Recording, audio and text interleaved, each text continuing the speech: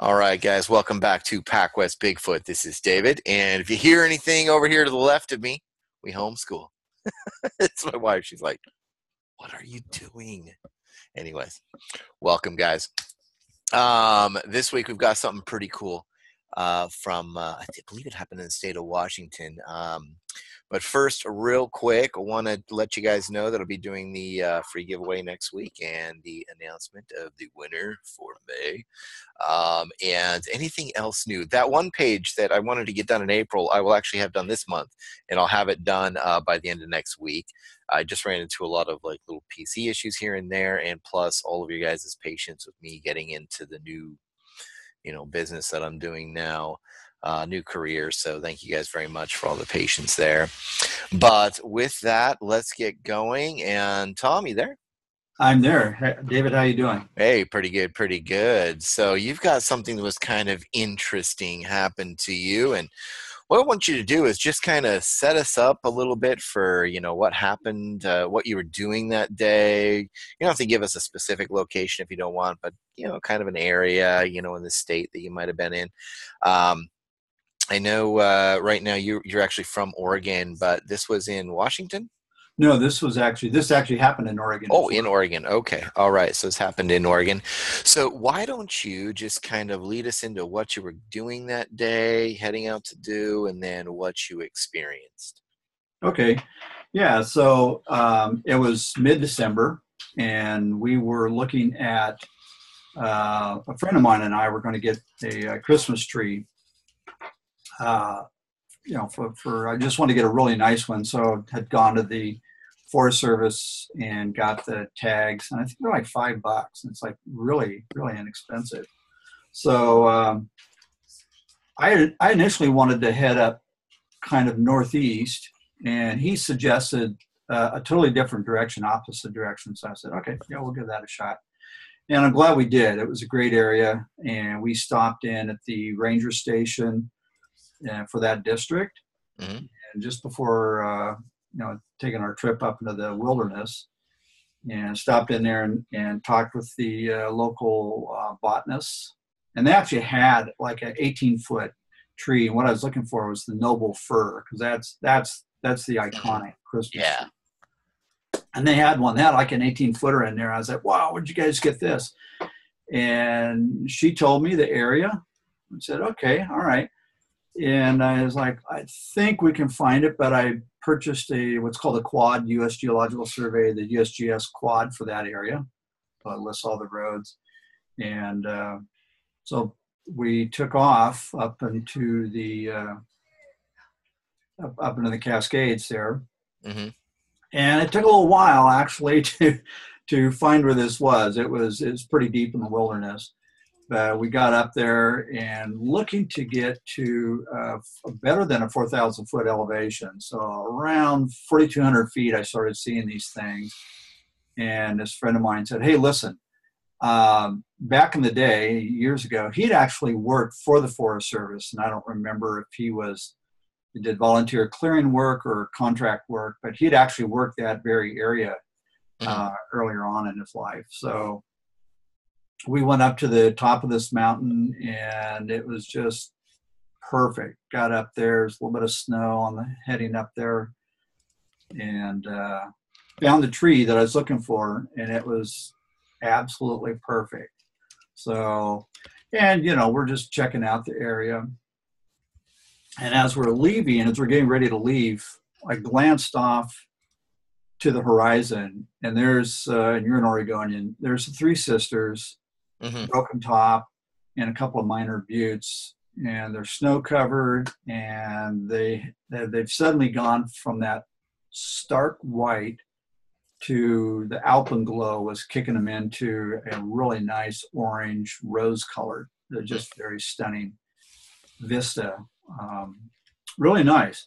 So we had the tree loaded up in my truck, and I'm kind of focused on getting out of there. It's getting dark, it's getting late, and the front tires on my truck honestly were in a state of kind of deferred maintenance. It was time for new tires, so I was a little concerned about getting through the snow even though I had some chains. Hmm. And as we're leaving, I had noticed a tree break, and it was kind of iconic. It's there's a researcher named Will Jebney, and I have some of his books. Yes. Yeah. A good friend of mine. Yeah. I thought so. and this guy is very knowledgeable, and his information is very accurate. So it was something that was listed in one of his books, and he actually has a picture of it. And I looked at this thing, and it kind of caught my attention. If it hadn't been so late and dark, I actually would have pulled over to see if I could follow it and maybe see if there's some other ones, which would be pretty indicative that there's, this isn't just a natural occurrence. But I didn't do that because I was under a bit of a time pressure. I just wanted to get out of there. Yeah. By this time, it was actually getting pretty dark.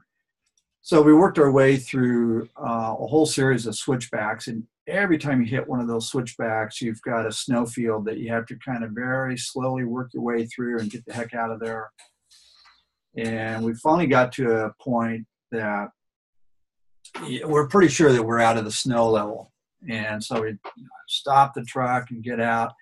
And now, so you got to get those chains off. And that's always a lot of fun. You climb under there. And even though you're not in the snow, it's still really cold. And I had one flashlight.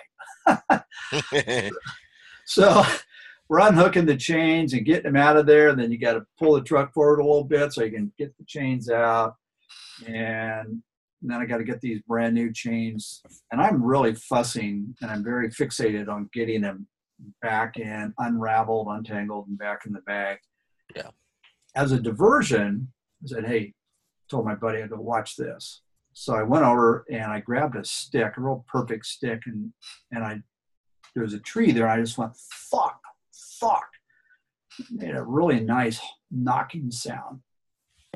And nothing happened, which I knew it wouldn't, but it was just kind of fun to do. 2 or 3 minutes later, I'm still trying to get the chains unraveled and stowed back in the bag properly.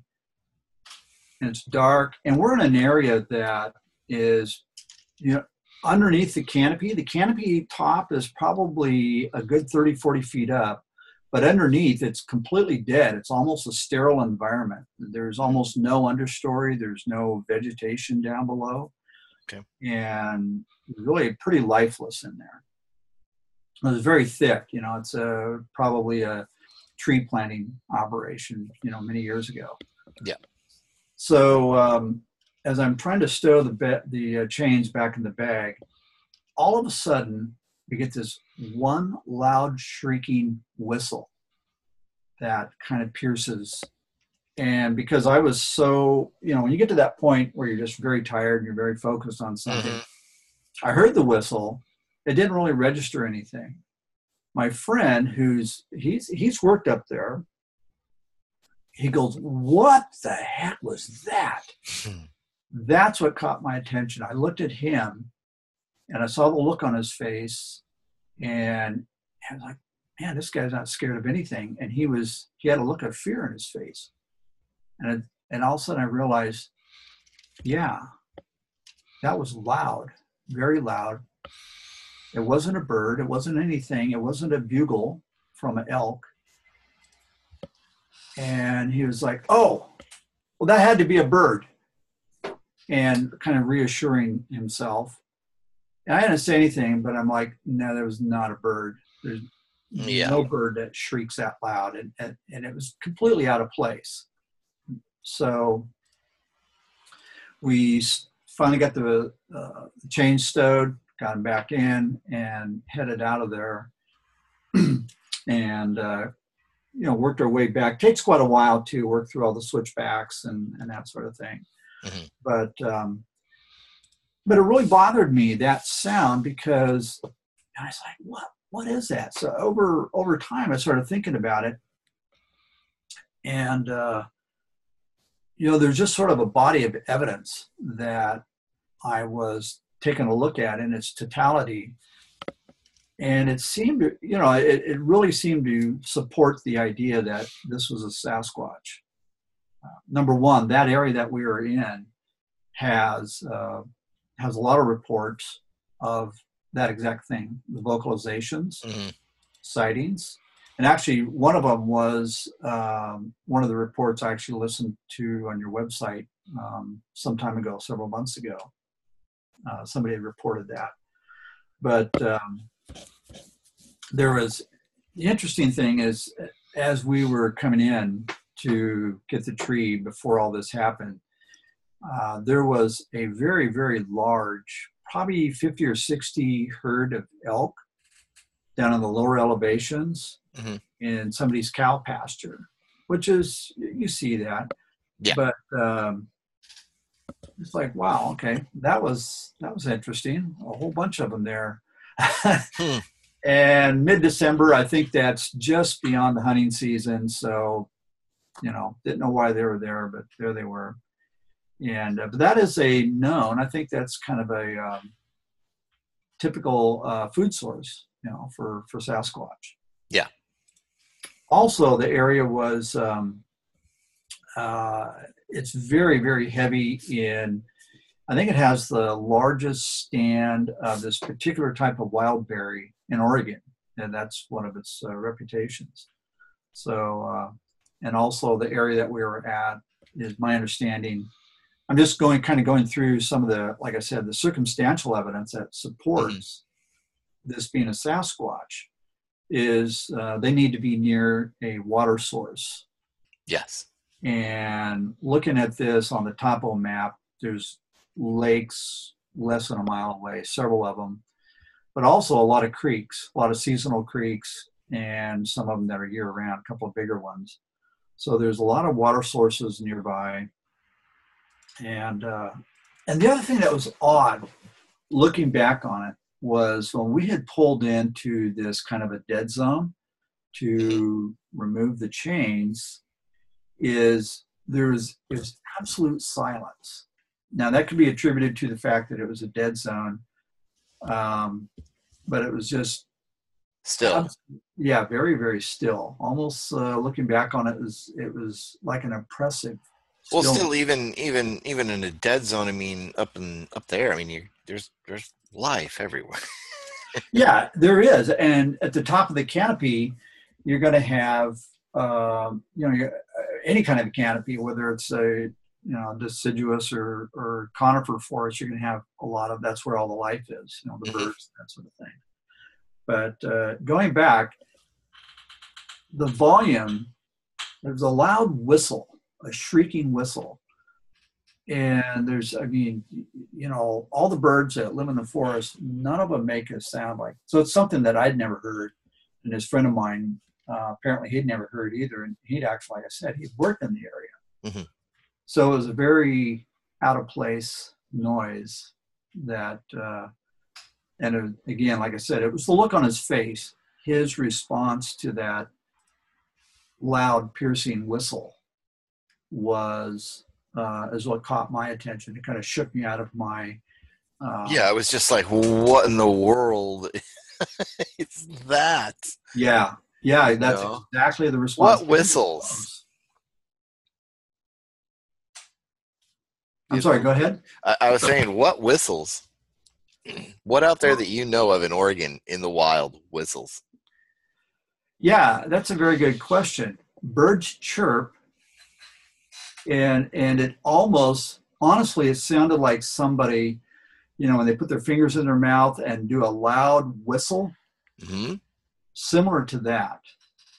So you're right. What whistles? I mean, birds make a chirping sound, and I think that's what this friend of mine, he was like, he did the proverbial WTF was that? Yeah. And that caught me. I was like, yeah, what was that? And then that's when I realized, we need to hurry up and get these chains in the truck now. I don't care about it. I'll untangle them when I get home. Just throw them in the back and let's get out of here. But it was, and here's the thing. That lines up with a lot of the reports that I've heard where you'll have maybe a watcher, one of them who is signaling to the others in the group that something's going on. And Yeah. it happened it wasn't immediate, but it was about 2 or 3 minutes after I'd done the wood knock. And So this was again up around the Sisters National Forest. it was actually, I could see the sisters that were in the Willamette National Forest. I could see them, but looking on a map, they were over 30 miles away. So we were embedded pretty deep in the lower Cascades, but we were west of the sisters. Okay.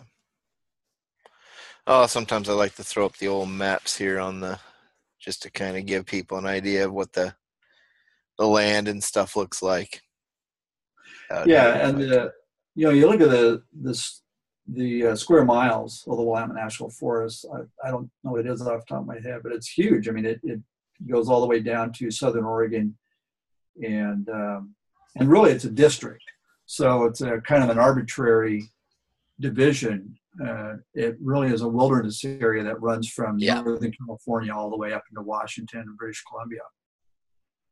It's a huge, huge greenway, natural greenway from that standpoint.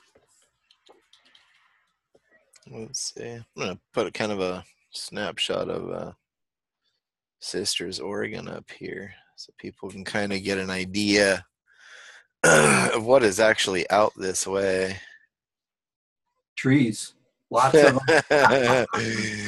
Nothing but trees, man. Yeah.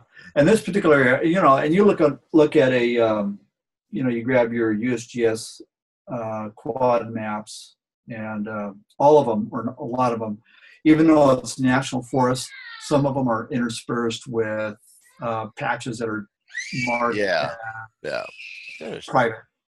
Shut that door. But here's the thing: when you get a loud whistle like that, if it is a bird is a prey animal. Mm-hmm. They don't respond vocally by giving their position away with a loud noise. I almost think of it like if you look at it in the maritime world, in the naval world, submarines don't ping; they listen. That's all they do. They never do a active. Their equivalent of vocalization. They don't do a sonar ping, and I've never had a situation where you make a loud noise, and then the bird 2-3 minutes later will respond with a loud whistle. Yeah. So it really boils down to behavior, and this is something that Will Jevning points out time and again, is not just the physical evidence, but really the crux of the whole thing is, what does the behavior point to? Yeah. And so why would this thing whistle? Yeah, let me share my screen here.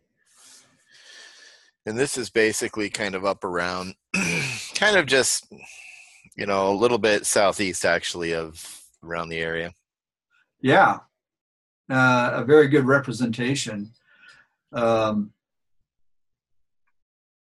Yeah, it's and you got the now here. I think these are a lot of looks like Google Earth. Yeah, so I think these are a lot of I don't know if those are ponderosas or if those look like ponderosa to me. Yeah. Yeah. Yeah. So we were in a stand that was, and we were, we had mountain on one side. It was a very steep. We're kind of in a valley. So on one side it was going down to the drainage, to the waterway down there, and the other side was the mountain. And this does those. If you were to get in the midst of those thick trees, that's what it would be. Yeah. Yeah, it's pretty. And it's interesting because some of the areas they weren't as dead as this one, but this one it was so thickly packed that, like I said, the entire understory was pretty sparse. Yeah. And it was just it's pretty thick out this way, man. People don't understand how thick the forest can be here. Even here, there's just so many shrubs and smaller trees and everything else constantly growing. It's thick in there. It is. And you know what's interesting? Walk 30 feet in there, walk 40 feet in there. Yeah, you're not going to see me. Yeah, and it changes dramatically. Your whole world changes. So go back in there We went once, me and a couple friends went up and we were getting some morel mushrooms, and we were up by Hyatt Lake, and I knew how to get around there. So I knew which way, where if I went walk downhill from where I was, I'd end up at the creek. The creek would lead back to the little dam at the back of Hyatt Lake. That was easy. I kind of knew where I was going. You could blindfold me, stick me anywhere in Oregon, and I'll walk home. Okay, that's good. But it doesn't change the fact that you can get turned around a little bit here and still find yourself off by a little ways. And we were picking these mushrooms, and the next thing you know, I was like, oh crud, I got to get back up to the road. So I walked up to the road, and I was like, hey, where's the car? And I'm like, that car is 200 yards down around that bend. Yeah. And I walked 2 football fields to go get back to that car. And when I left that car originally, I walked straight off into the forest from it. That's interesting because Hyatt Lake, I don't know if I've been to Hyatt Lake, but I've seen pictures of the area. Mm-hmm. And it's you've got some meadow, and it's interspersed with tons of, of different pines and conifers of different varieties. And I could see walking, like you said, you could walk 50 yards into that stuff, 100 yards, turn around and go, now, hey, wait a second. And you think you have a sense of natural direction. But this is one thing that's very critical. I actually didn't do this when we went Christmas tree hunting because I knew I was going to stay on the road. Mm-hmm. But I watched a guy a while back who had the best way for getting unlost when you get lost in the woods with a compass but no map whatsoever, and it's kind of cool. His tactic was take something out of your backpack or something, a jacket or whatever, or even some trees, some dead branches, whatever, but find one tree that's going to be your index, okay, and mark it with maybe a handkerchief or something. Take your compass out. You don't need a map. Yeah. And then you're going to walk. It's called the, I believe it's the 30, 60, 90 rule. So you walk 30 paces due north. Did you find the trail or the road? No. And then you reverse it and you do that east and west, and you repeat that process. And by the time, if you're doing 90 paces, you're gonna find where you are. Mm-hmm. I always thought that was a very useful tactic for getting unlost. Yeah, that's all. Yeah, it's always good to kind of know, kind of mark your spot, mark your way back. Yeah, it's always a good thing to do. Yeah, if we had, if I had walked things like that all the time. Sure. So. Yeah, if I had wandered off into the brush there, then it would have been very quickly, 50 yards in there, and you could, of course, the one thing I have going for me is you're either going up or down, so you just reverse that. Yeah. But the terrain is more flat, like what we're looking at here. You can get disoriented very, very quickly. Mm-hmm. And actually, that to me, that's part of the beauty of the whole thing is as long as you can get out of there, it's that's one of the advantages I think of Oregon is we have a lot of that wilderness. That yes. Go camping and whatnot. Yeah. Yeah. No, yeah, a whistle in the woods, man. Well, I've never heard that. Like I said, I'm in my late 50s, and I've grown up in the woods my whole life, and I've heard everything. I've heard, I've camped out there where I've heard the mountain lions and bugles, and I've been within, bugles, elk bugling, and I've been within 10 feet of a bear when it. More than once, when it made a woofing sound and took off. Mm-hmm.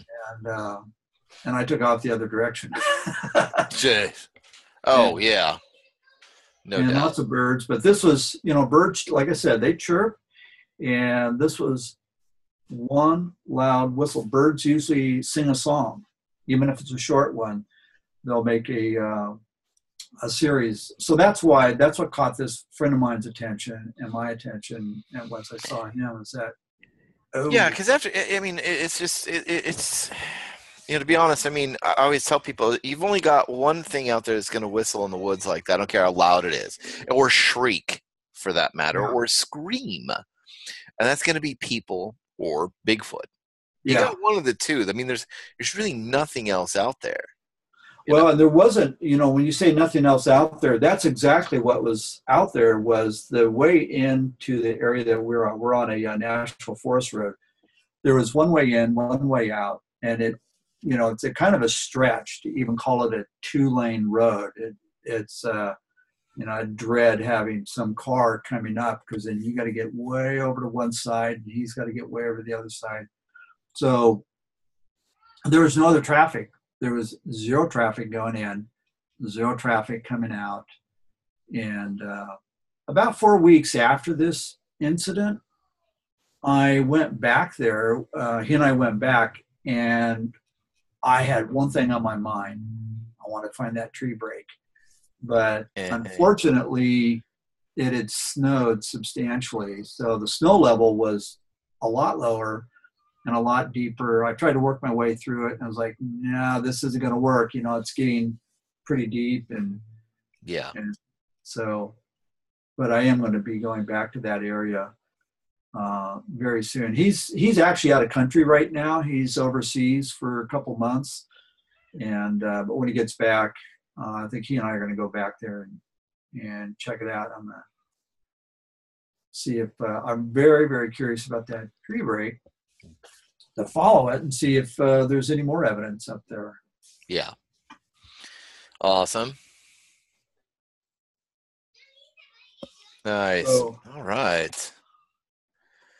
Well, that's awesome. If you when you're out there, man, you hear anything else, you should come over and let us know, and we'll sit down again and kind of go through some of the evidence. Are you planning on doing any sort of, I don't know,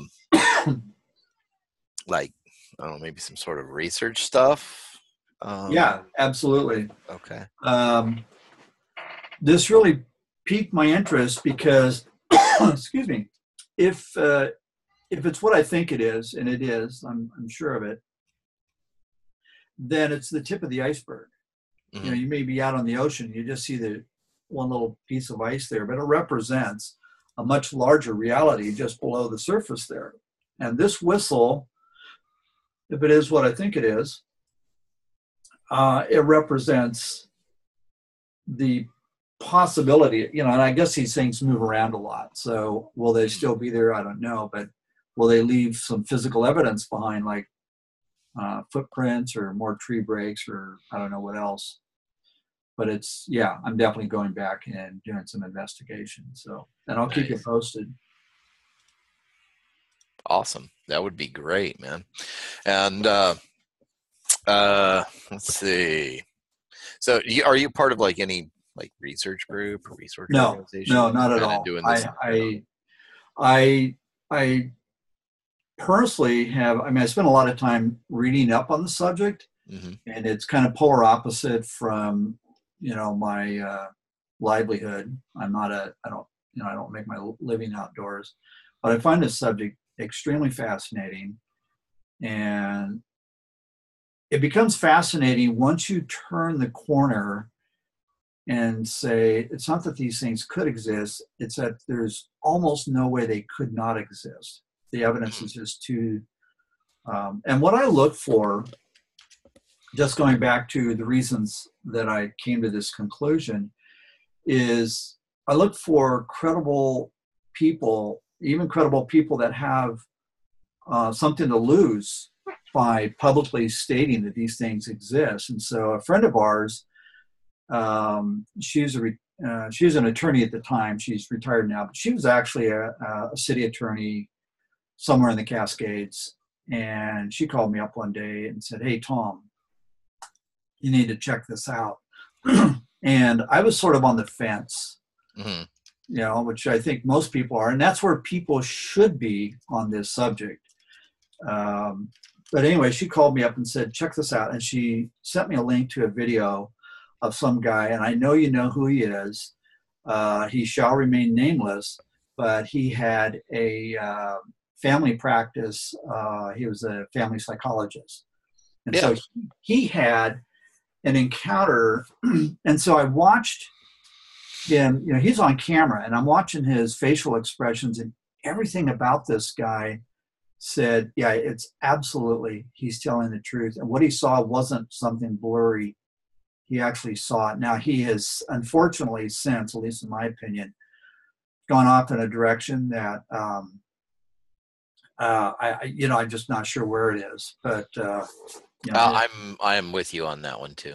Yeah, it's a very bizarre direction, but who knows? I mean, if that's what he needs, okay, that's great. But his initial contact, and he did some follow up with I think a zoologist or a field biologist from Africa who was he was British, but he was living in Oregon, and they went up to this area where he found it, and they found the physical evidence. They found foot tracks and areas where the thing had sat down, and some bedding areas. So it wasn't just it was hard, tangible evidence. Yeah. That wasn't anything else. Footprints, size 36 shoe or size 36 foot. I'm exaggerating, but you know what I'm talking about. Yeah. So, and that was, this guy was a professional, and he was putting his professional reputation on the line. The gal who contacted me, she's a friend of ours, and she's an attorney, and she was not exactly putting her reputation on the line, but in a way she is, and she said, you need to check this out. So that was kind of the turning point for me. And I sort of periodically would just sort of look into the subject. But I would say probably in the last 2 years, I got really interested in it. And I would find more and more of these reports and again, I listen to the ones that I think are credible.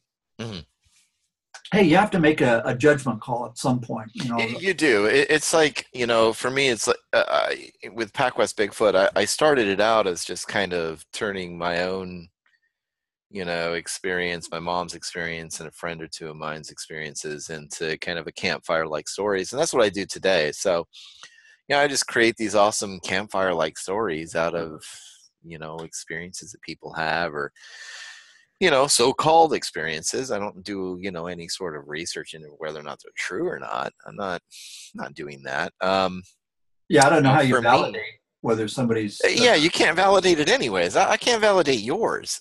Yeah, you can't validate mine. Well, and I had to be my own skeptic on this, and that's why I'm analytical. And I sat down and I just started listing the pros and cons. I think I even sent you a list of that.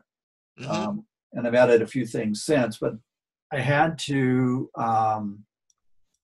sort of be my own harshest critic so that at the end of the day, I can say, you know what, that wasn't it. Or, you know what, I have eliminated everything that I can think of.